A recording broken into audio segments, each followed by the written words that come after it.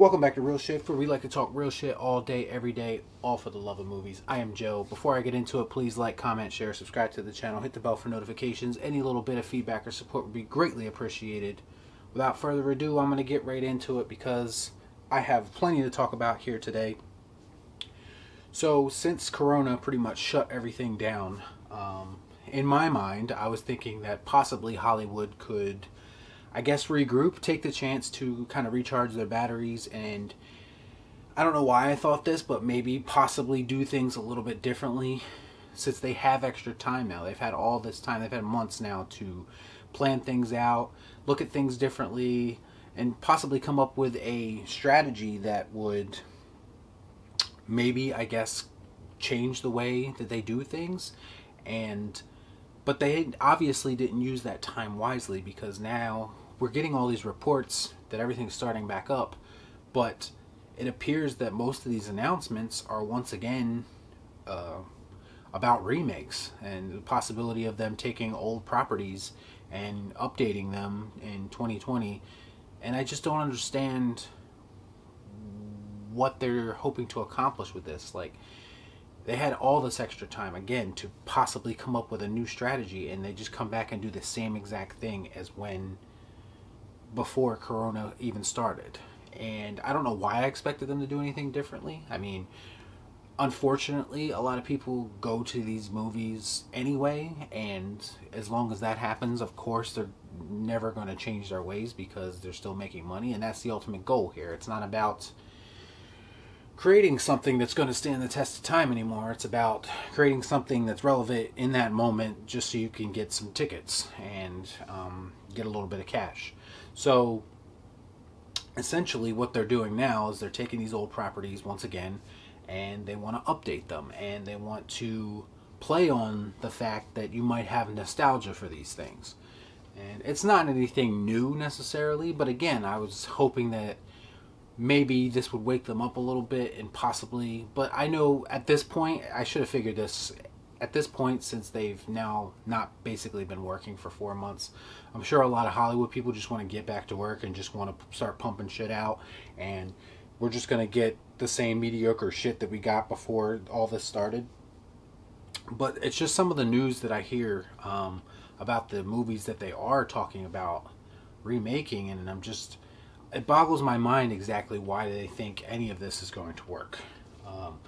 The first one I'm going to talk about is probably going to be I guess the most talked about one that I've seen online, and that's the Pirates of the Caribbean remake, or reboot, I should say. It's not actually a remake, but it's a reboot. It's still using an older property and trying to cash in on it. But apparently they're going the gender swap route, and now Margot Robbie is going to be the lead, I guess in place of Johnny Depp, who was the lead in the previous movies. Okay, a few things on this. So, first of all, a lot of people are bashing Margot Robbie right now. I'm not going to do that. I believe that Margot Robbie is a quality actress when given the right material. Now, I think she should stay away from stuff like this, because stuff like this has a bad stigma attached to it, which is the whole reason that I'm even talking about it right now. Stuff like this doesn't have any lasting impression on anyone. Half the time, I mean, if you really wanted to say that Pirates of the Caribbean, it has a fan base, but that fan base is mostly dedicated to the first 3 movies. I like the first 3 movies. I thought they were fine for what they were.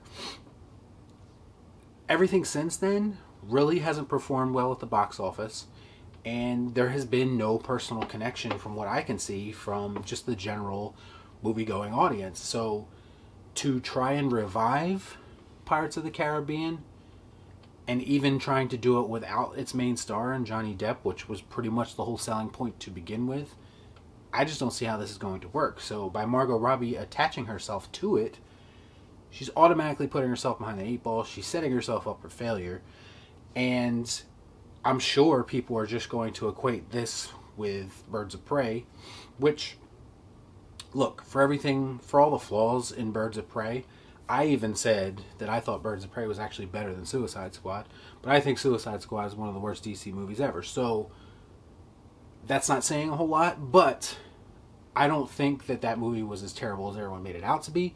But that stigma is going to carry over into Pirates of the Caribbean because now she has that attached to her. And she's also a producer on this movie, which she was on Birds of Prey. So that is going to have an effect on how people view this movie. I think she should stay away from these big budget genre movies for a while and just go and be an actress. I mean, if you think about the stuff she's been in, Once Upon a Time in Hollywood, I've praised that movie many times, and I even praise her performance in it. I know a lot of people say she didn't get enough screen time, but I think she was great in it for what she was given. She did exactly what she was supposed to do in that movie.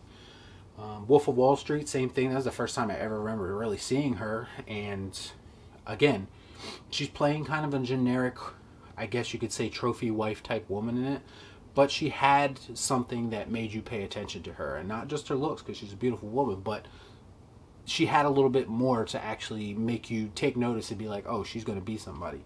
And then her biggest accomplishment, I think, is I, Tonya, where she plays Tonya Harding, and I thought she crushed that. I mean, she should have, I don't remember if she was actually nominated for an Oscar, but if she wasn't, she should have been. That was one of her best performances by far. And again, it just goes to show you that she is a capable actress, but sometimes she gets stuck in the wrong roles, and she just picks the wrong roles. And the Johnny Depp factor is a thing, because Johnny Depp has a lot of sympathy right now because of the whole Amber Heard situation. So I don't think a lot of people want to see him replaced right now either. I think that could possibly have an effect on the way people view this movie too.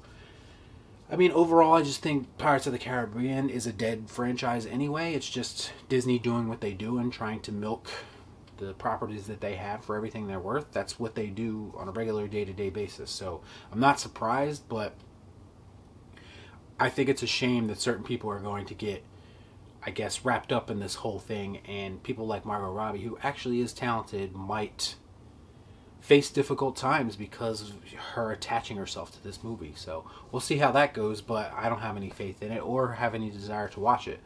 The other one that they were talking about this week was Twister, and I made a separate video about this, but now I'm just going to kind of give you my thoughts on it in this one, and one big, I guess, rant against modern remakes. But I'm just going to put it like this. Twister, while not a perfect movie, I'm not saying that by any stretch of the means, I have a sentimental connection to Twister.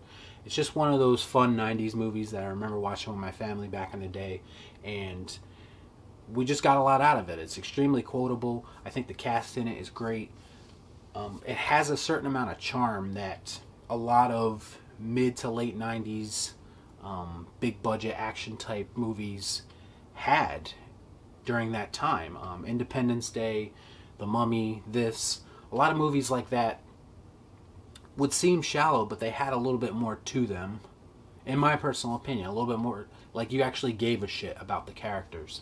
And I think that's something that Twister definitely had, and it's something that I don't think can be replicated in 2020. Like, if you listen to any of my reviews, every time I review a new movie, half of them just seem so shallow to me. They seem hollow, they seem uninspiring, and I feel like that's the treatment that Twister is going to get. It's going to get a big budget remake, and it's going to be all CGI. There's not going to be any heart behind it. You're not going to give a shit about any of the characters. It's going to be generic and bland, and we've seen this a million times. Like, I don't know why anybody thinks it's going to be any different.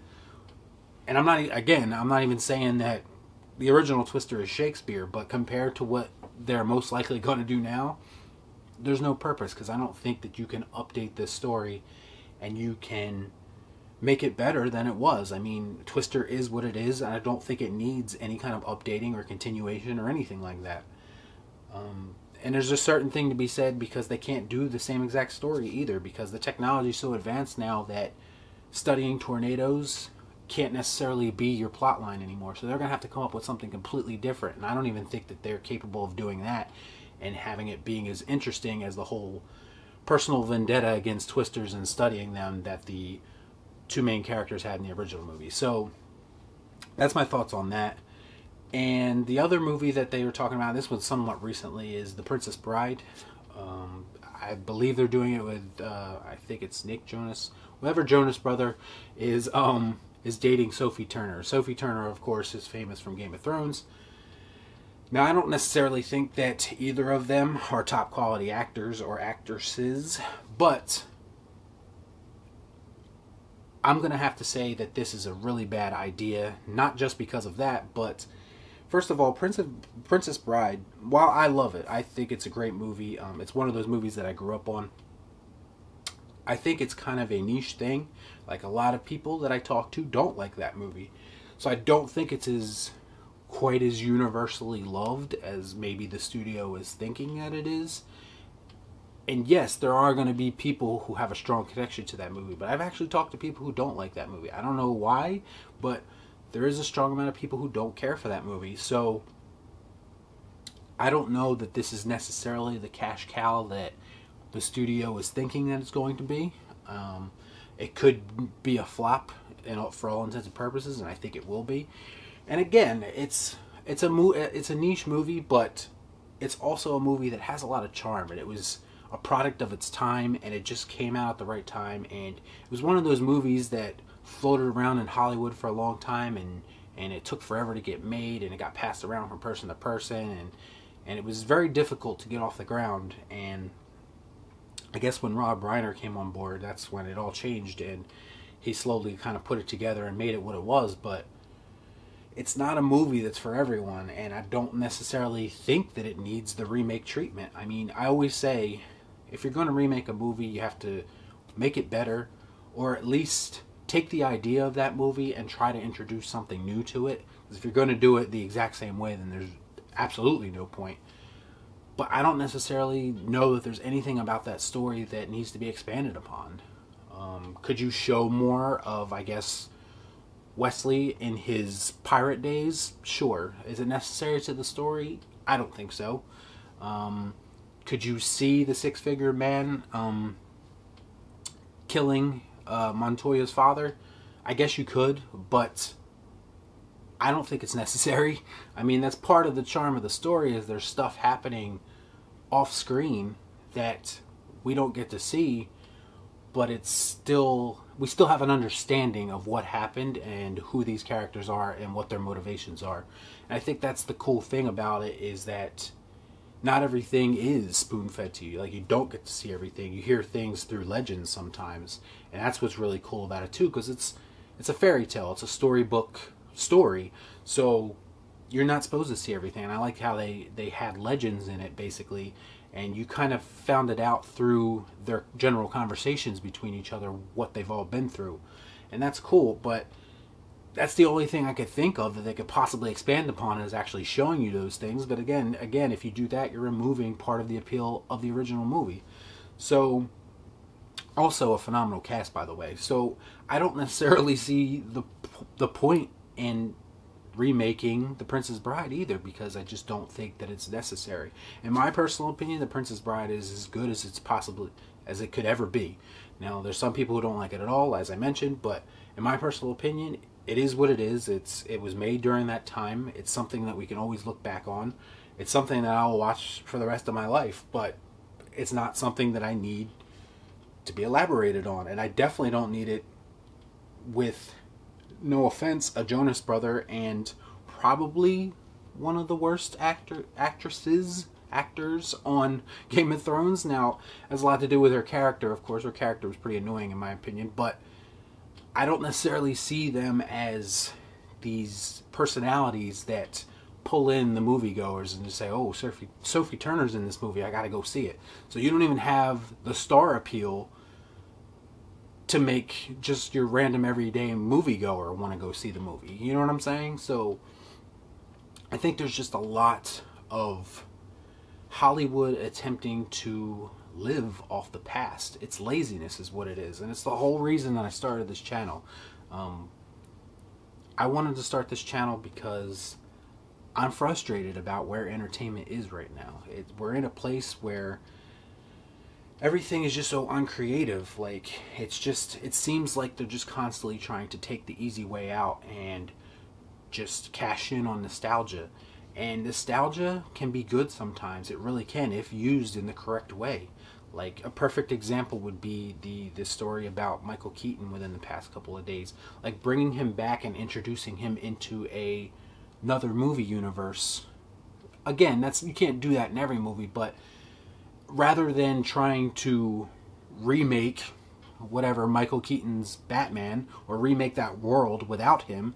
They're bringing his world to this world and combining them. Like, that to me is much more interesting from a nostalgia point of view than just taking that world and plugging other actors into it. Because again, the reason we love these movies is because of the original people involved with them, and half the time the original people are not involved with them. If Carrie Elways is not in Princess Bride, I don't think it's as good of a movie. If Robin Wright Penn is not in The Princess Bride, I don't think that it's as good of a movie. If Andre the Giant is not in Princess Bride, I don't think it's that good of a movie. If Bill Paxton's not in Twister, I don't think it's that good of a movie. If Johnny Depp is not in Pirates, it's not that good of a movie. Even some of the ones that he was in weren't that good of movies. So what makes you think it's going to work without him? You can't just take these properties and just plug new people into them and think magic is going to happen again. Lightning only strikes once most of the time in the same spot. So, I don't know. This is just some of my thoughts on this, I guess, another remake craze that's about to happen once Hollywood gets up and running again. I want to know you guys' thoughts on all this. Do you agree with what I'm saying? Do you disagree? I'd like to know exactly where your heads are on this and where you are on remakes. And I want to make it clear that I'm not entirely against the idea of remakes. It's just, I don't think that they're being done for the correct reasons and being handled in the right way in modern Hollywood. And that's just my thoughts, but I'd be interested to hear what everyone else has to say. Let's continue this discussion in the comments down below. As always, please like, comment, share, subscribe to the channel, hit the bell for notifications, and I'll see you next time right here on Real Shift. Thanks for watching. Peace out.